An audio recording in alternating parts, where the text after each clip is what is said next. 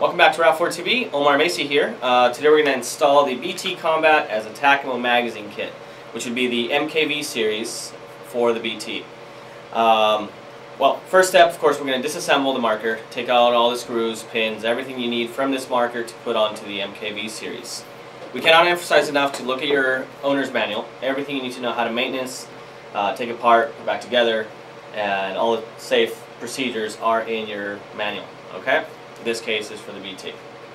Alright, so first step, we're going to take out the screws that hold the pin together. Everything's been loosened up, so if it looks a little bit quick, well, there's a reason for it. Okay. Alright, so first step is take out your grip, trigger guard, trigger pack. In the BT, it's all one, just as it would be on the A5 and X7 on the Tippmans. Okay, so again, we're going to speed through this section. So you're going to use most of your components that come in. So you want to save all your screws because, as we'll see in the video, you're going to need a lot of these screws that come from this body. You're going to transfer them over. Alright, everything's been loosened up.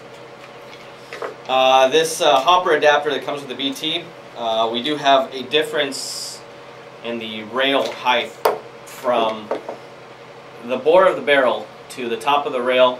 BT has its own proprietary height. What we did with the Tacamo kit is we basically made it a standard AR rifle configuration where the height of the top rail to the bore of the barrel is the same as it would be on an AR rifle. What that will allow you to do is be able to use handguards that are used for the real rifles. All the optics, rear sights, front sights, everything will co-witness and align to what it's supposed to be on the barrel. So that being the case, this from the BT you cannot be able to use it, but we do have one in the kit that will allow you to basically do the same function as this one. It's very similar. In the kit you will receive a parts diagram, so you know what you're supposed to get. Make sure that you check your parts diagram if anything's missing, which we're doing our best to QC all the packages are going out, make sure that everything you have, but if anything's missing, let us know right away so we can take care of it for you. Okay, at this point, no more screws in the body, so this should just, there we go, separate. Okay, so the left side of the BT is now removed.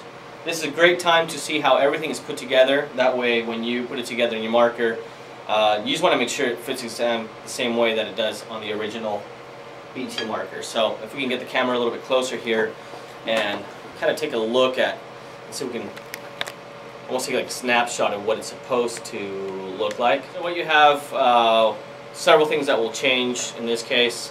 The barrel that's supplied with, there we go, the barrel that's supplied with the BT will be added to a new adapter because this adapter will not be used anymore. But everything else, you have bolt, the transfer rod, your power tube assembly, your striker or hammer, basically blowback spring, and the guide rod and rear end plug. Something that we will not be using from this kit will be the ball detent. Ball detent is right here. I don't know if you can see where I'm pointing, but okay. You got a look? Alright. So the next step is there's two screws holding the power tube together on the BT. We're going to remove those two screws. At this point we can pretty much just transfer all the components right over onto the MKV kit. Okay. Let's go ahead and the MKV kit. Okay, I'm going to actually just take out the components that we need for right now. We have the two receiver halves. Again, as I mentioned to you earlier, the center line to the bore to the top rail has been made of a mil-spec size, so you can use military optics and basically accessories that are commonly used. Which in the future, when you have some accessories for this, will make it a lot easier to basically match whatever you need. This is the part that comes with the kit. This has an actual a cam lever lock system. Very common. You've all seen this. Make it a little simple. Alright. You're going to want to take out all the little parts that are in the little baggie. You're going to have the proprietary screw, which the mag well hinges on.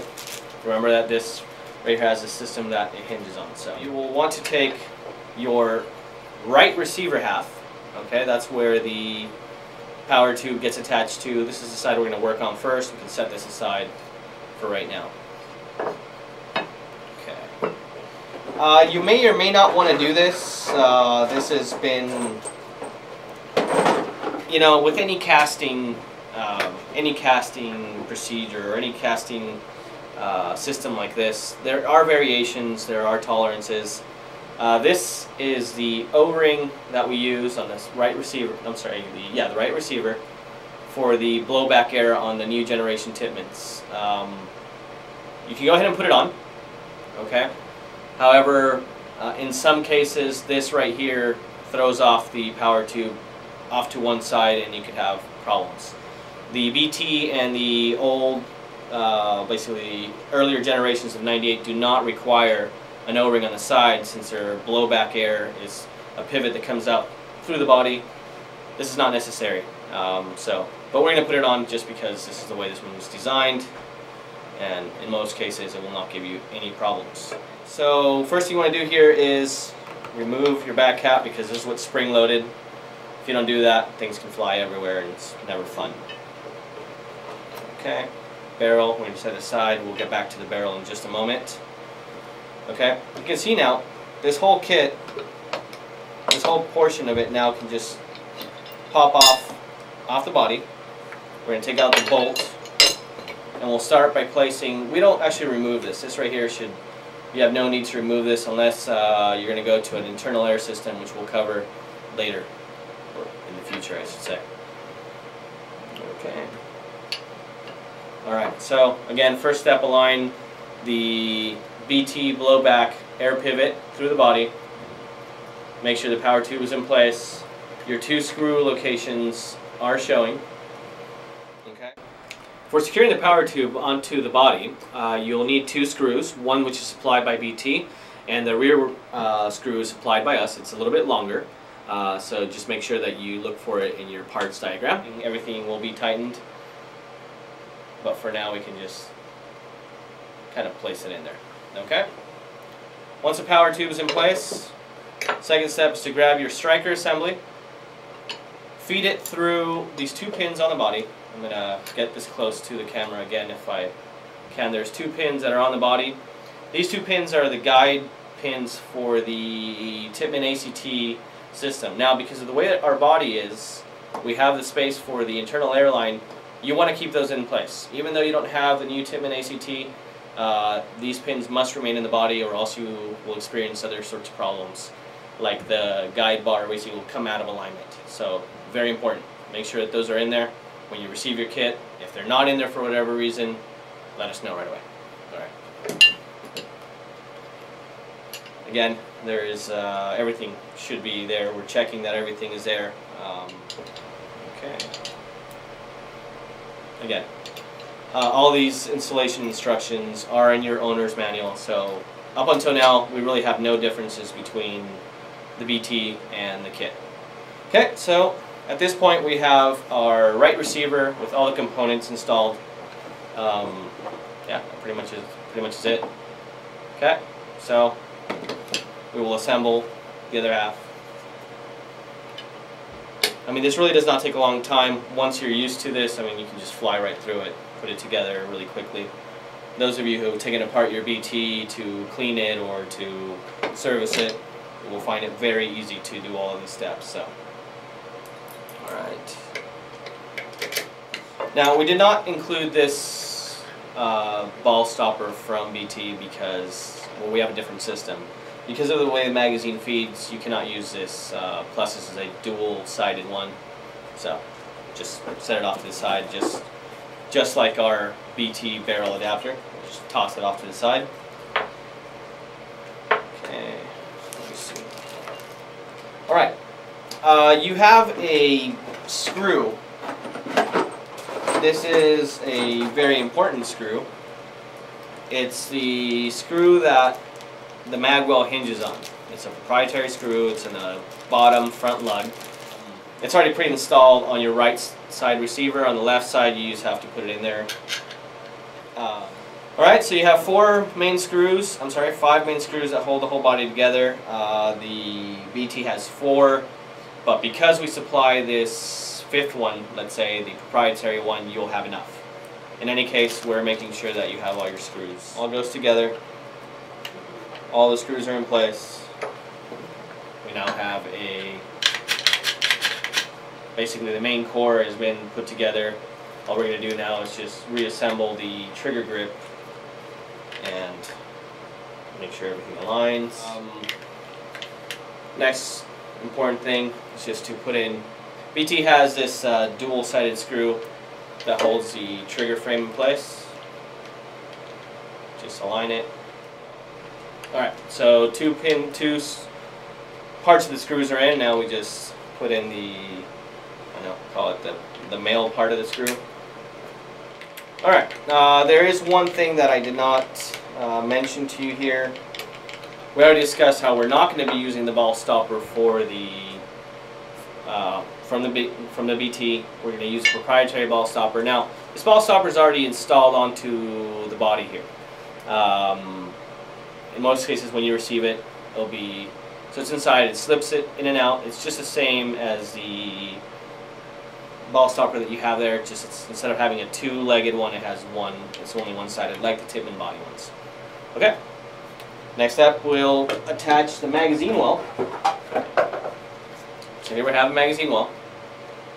You can see, just put them, basically slip the magazine over the hinge pin. Make sure it's flush to basically the 2 brown parts, so the radius is matching the radius of the front lug pin. At this point, all you have to do is just attach the included pin on this side. You will.